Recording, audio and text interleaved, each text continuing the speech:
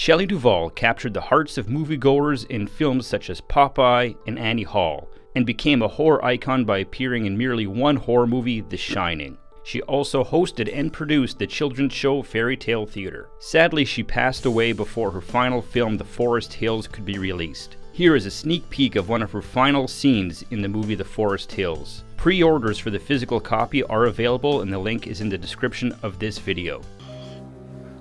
I think right now we should start talking about making you as comfortable as possible. Make sure your quality of life is as good as it can be.